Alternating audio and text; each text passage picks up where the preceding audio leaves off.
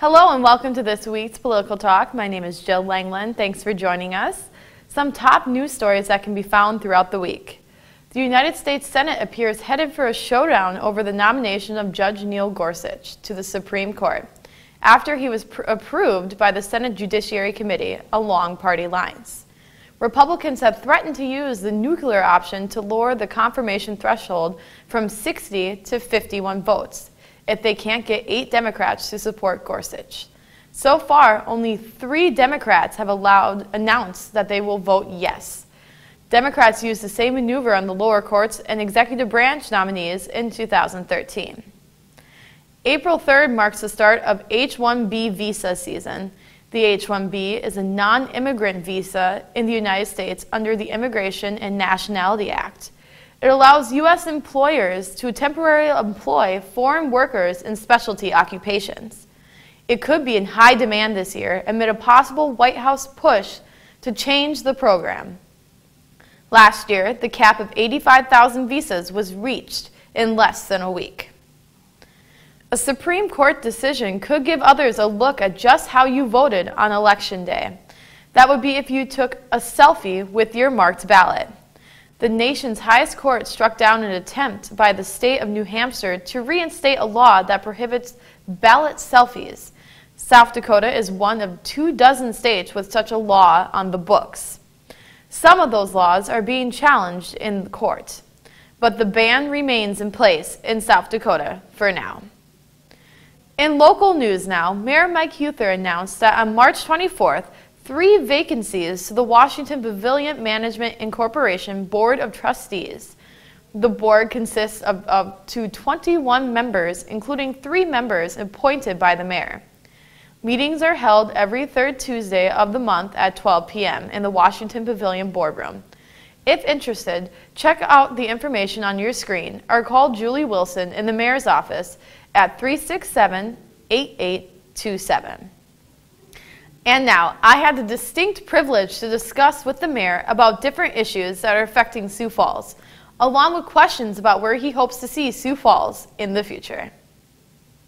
For me, it was really an important indicator because one of the goals that I had when I was first elected mayor is I wanted to make this not only the place to work, not only the place to play, but I really wanted to make it the place to live. And that's been really important. Our quality of life, I think, is the best in the country right now. It's safe, incredible opportunities to have a great career, plenty of things to do with the new events center, which is, by the way, the 88th busiest events center in the world, to our new indoor pool, to our vibrant downtown, and so much more. We're really on a good track. First of all, we're growing rapidly. For 4 straight years, we've broken the city's construction record. So there's all kinds of building and dreaming and growing and investing going on all over town, north, south, east, west, and yes, including our downtown. But I think also we've got a very diversified economy here. We're not just reliant on one type of industry here. We've got, of course, agriculture, financial services, healthcare, research, retail, tourism, manufacturing, blue collar, gray collar, white collar. There's all these different opportunities that we have, and right now all these companies are growing. And they're struggling though finding enough good workers to fill those roles. And what I would recommend, what I would say is that I don't know if crime is just targeted to one neighborhood or one part of town, but I will tell you that crime is an important topic, whether it be in Sioux Falls, whether it be in Tripp, South Dakota, Eureka, South Dakota, Mitchell, South Dakota, Rapid City, South Dakota. Crime is a challenge, and the most important aspect of that crime is drug-related crime.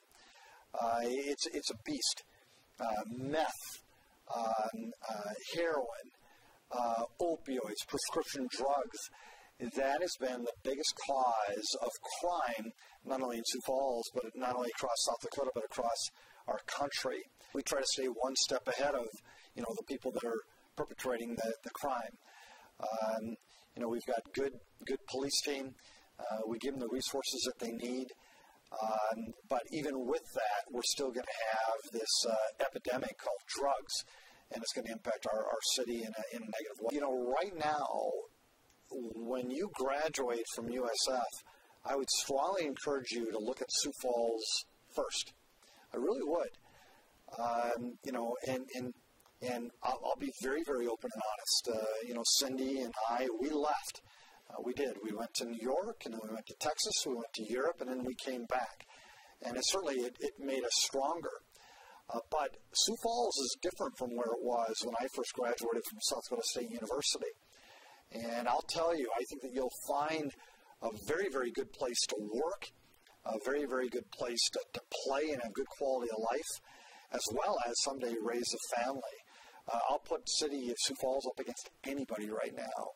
So, USF students, please look at Sioux Falls before you venture out and tackle the world. And even if you do leave, come back, because I think you're going to find Sioux Falls is going to make it worth your while.